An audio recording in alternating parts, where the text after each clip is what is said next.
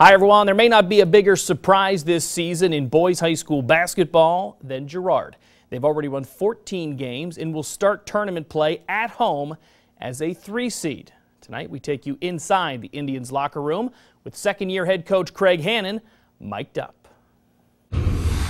Mic'd Up is sponsored by Kernan Insurance. Never in our wildest dreams, when we sit down and look at our schedule, did we think we'd be 13-3 sitting here after the draw. No way.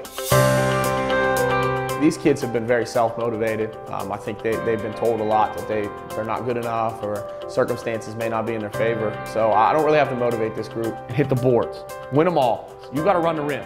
When you get in, you got to run the rim. I just hope they appreciate that they're doing something that hasn't been done for a while here. But we ain't done yet. We got a long way to go. And I hope it's a long way to go. We're going to win this one, though, all right? Play hard. Look for your shot. Look for your shot. Don't be shy out there. Not a half quarter, but look for something good. You understand? Good luck. Play hard. I can't say enough about this place, this community. It's one of the better places in the area. I knew it was a hidden gem. Give me a play. Give me a play. Ho, drop weak side. Make sure we got weak side. Drop that weak side. Make sure it's there. Tighten on the side. Tighten on the side. I just like to hear that our kids play really hard. No matter what the circumstance, score, time, no matter what. They play hard with a lot of heart. Move it, let's go, swing it!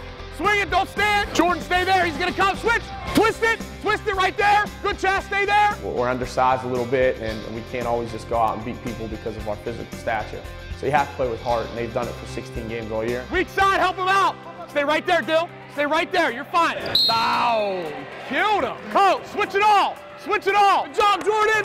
Good job, Jordan! It's not always about the game, it's more about the people you have, and I have great people that I have on my team, so it's really nice to see.